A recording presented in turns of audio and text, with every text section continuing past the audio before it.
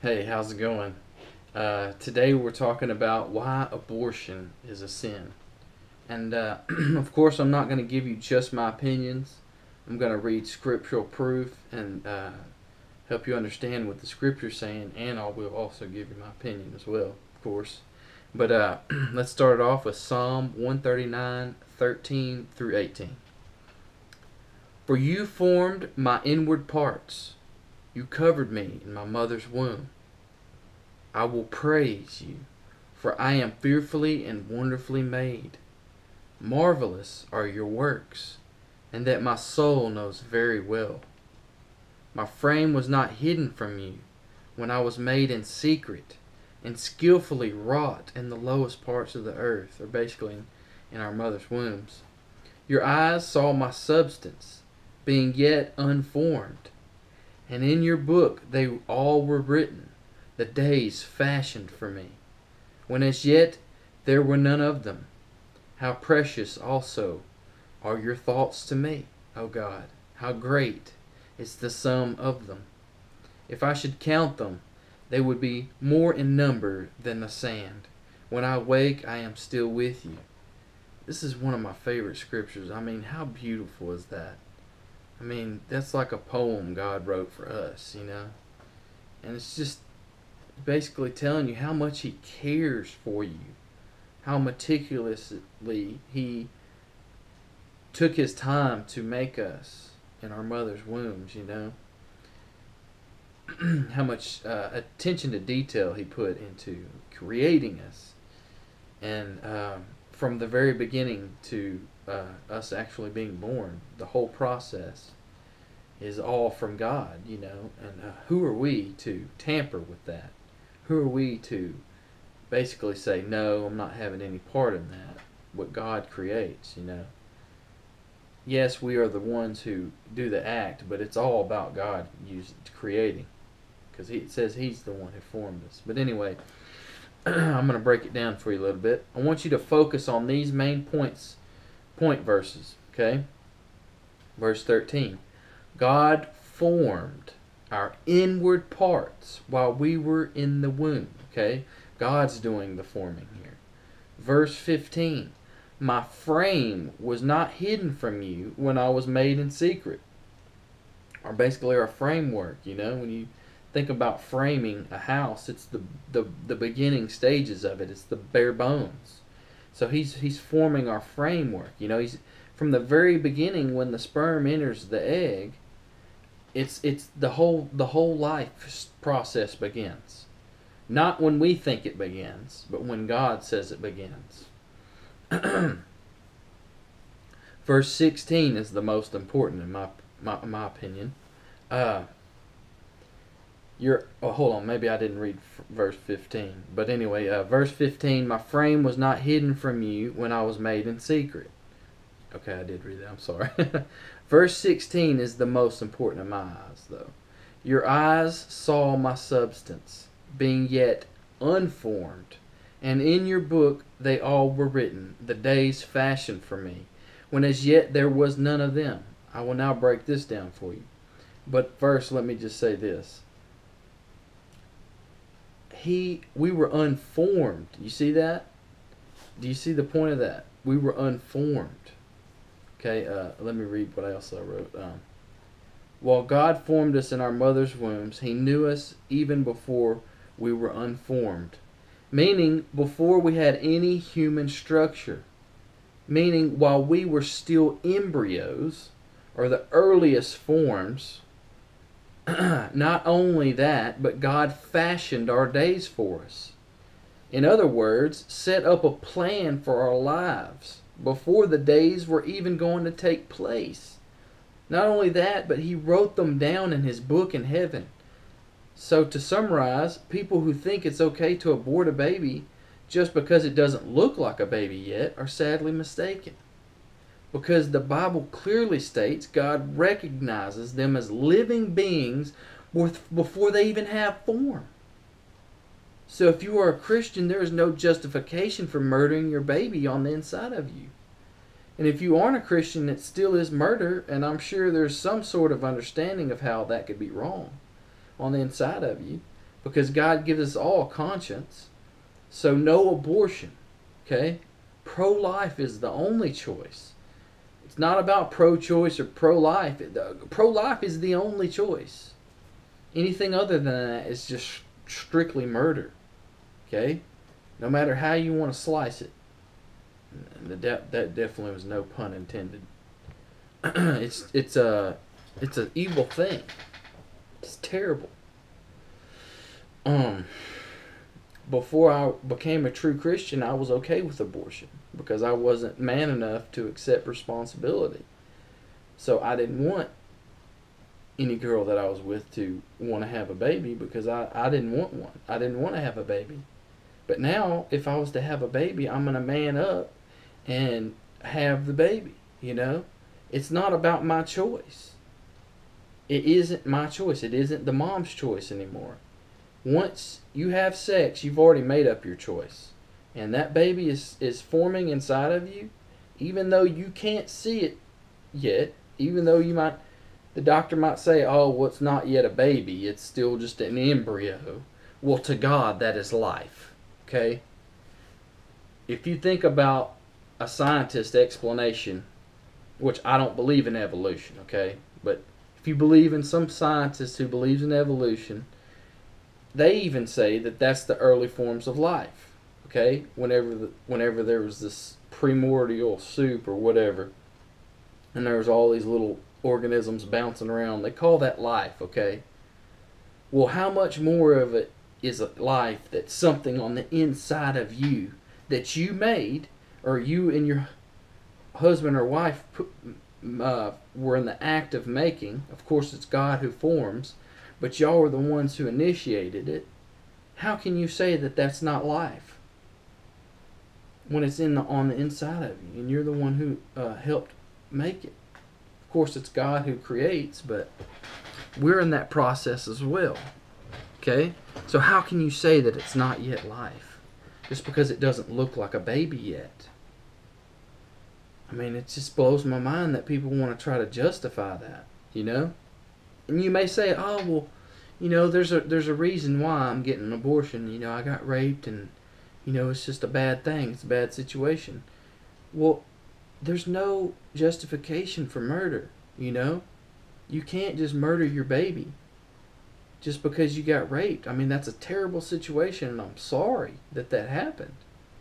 Because we do live in a terrible world, but that baby didn't do anything to you. Don't murder your baby. God has already fashioned his days for him. Whenever you already have something growing on the inside of you, God writes it in his book and fashions a plan for that baby's life. And you're basically destroying the baby and God's plan for that baby's life. But anyway, let me move on to some more scripture so you don't think I'm just trying to twist something out of context or whatever. Ecclesiastes 11:5. As thou knowest not what is the way of the Spirit, nor how the bones do grow in the womb of her that is with child, even so thou knowest not the works of God who maketh all. Okay, we're just seeing the process, you know, God making the bones, God creating the baby, you know, God fashioning him. And how are we going to interfere with that process? Once we make that choice to have sex, that's where our choice ends. Okay? Truthfully. Once you decide to have sex, that's when our choices end. From then on, if we choose, we still have free will. And if you choose to murder your baby, it is murder, no matter how you want to look at it. So no justification. If you're going to murder them, call it what it is. Say, I'm going to murder my baby, and I'm going to live with that murder for the rest of my life. I've seen testimony on YouTube and on TV of women who have done that and they regret it. There's so many of them who regret it and they wish that they didn't. Because that guilt sets in. They start realizing what they really did. You see, in the beginning stages, when they actually are leading up to getting the abortion and then get the abortion, their emotions are playing tricks with them, like justifying. Oh, it's okay, they're not really a baby yet, and all this. They're trying to justify the sin, which is what we all do as humans. We try to justify our sin. But they try to make excuses, and then once they've made that choice and they finally abort them, it's like instantly it comes upon them, wow, I made a terrible mistake. I shouldn't have done this. Now, I'm sure there might be some cold-hearted people out there who don't have that remorse. But from what I've seen, every testimony I've seen, they all regret it. So if you're contemplating abortion right now, I beg you to change your mind, even if you're not a Christian. I'm coming at you with a Christian perspective here, but even if you're not a Christian, think about it twice, because you will regret it. 9 times out of 10, unless you don't have a heart. But anyway, Jeremiah 1:5. Before I formed you in the womb, I knew you. Before you were born, I sanctified you. I ordained you a prophet to the nations. Before I formed you in the womb. He knew you. He knows who is going to become a living person. So even before the procreation process comes into play, God knows that person. So once you stop that living process, once you stop that life that is on the inside of you, you are killing someone. Because how can God know someone who never was to be unless they were to be? You see, you're interfering with the process of life by killing them. Because that baby is still going to heaven, okay? Because God says, before I formed you in the womb, I knew you. So God knows you before you even formed. Isaiah 49, 1 and 5. Before I was born, the Lord called me. From my birth, He has made mention of my name. And now the Lord says, He who formed me in the womb to be His servant. Okay, it's still talking about God forming in the womb. Just because we don't notice the form yet doesn't mean God isn't forming. Every little process in the step of life is God meticulously forming and fashioning us, putting us together. Job 10:8-12. Your hands have made me and fashioned me, an intricate unity. Yet you would destroy me. Now this is him, this is Job talking. Remember, I pray that you have made me like clay. And will you turn me into dust again? Did you not pour me out like milk and curdle me like cheese? Clothe me with skin and flesh, and knit me together with bones and sinews. You have granted me life and favor, and your care has preserved my spirit. That just shows you all the little intricate details God is doing to form someone. Like clay, like a clay. Like when somebody molds something with clay, they're just messing with it until they make it and form what they're wanting to do. But God intricately puts us together on the inside of our mother's wombs, even from the very small stages that we classify as non-life. For some reason, they're not a living person then, which is sad because they are in God's eyes. Psalm 22:9-10. But thou art he that took me out of the womb. Thou didst make me hope when I was upon my mother's breast. I was cast upon thee from the womb. Thou art my God from my mother's belly. There's just another one. All these scriptures together, God puts us together. God forms us. God has fashioned us in our mother's wombs, Who are we to get and interfere with that process? I wonder if they made a law that it was okay to kill your child all the way up until 17 before they turned into a legal adult. I wonder how many people would go along with that just because the majority vote. I mean, honestly, would you go along with that? Ask yourself, would I kill my son or daughter all the way up until 17? It's my legal right to kill them. Because up until then, I'm responsible for their well-being. So if I decide, well, I don't want this human being to live any longer before they become an adult, before it gets out of my hands, I might as well go ahead and kill them. How many people would go along with that? Honestly. Just because of the majority rule. But just because the majority says it is right doesn't make it right. You know, in Nazi Germany, when Hitler was ruling, he got all the people to agree with him, or most of them. I'm sure there was people that didn't, of course, because there was people who were hiding them and getting out of there. But he got the majority rule to say that it was okay to kill Jews because he made them think they were inferior. And it all goes back to evolution. It all goes back to evolution because he says that they were inferior, you know. So by process of elimination, or the dominant species, he wanted to eliminate them because he didn't think they were worthy to exist.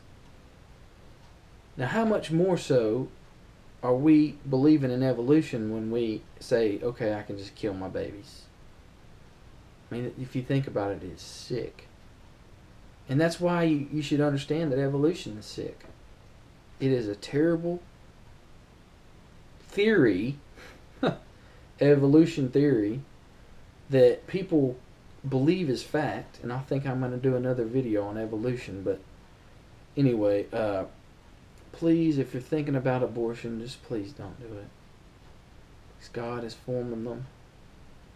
Once that seed enters the womb, God is forming them and has already written His book in heaven and fashioned their days. You know, but if you have done this, if you've already gotten an abortion and you regret it and you're like, man, I'm just the lowest of the low and God will never forgive me, God will forgive you. God loves you. You know, there's so many people out there who don't realize what they're doing. They don't realize the importance of life. They don't realize the importance of their mistake. And you know, we all make mistakes, but God will forgive you. You know, don't live in the past. Don't live downtrodden for the rest of your life thinking you made the worst mistake in the world, because we all make mistakes. And yes, it is a bad one.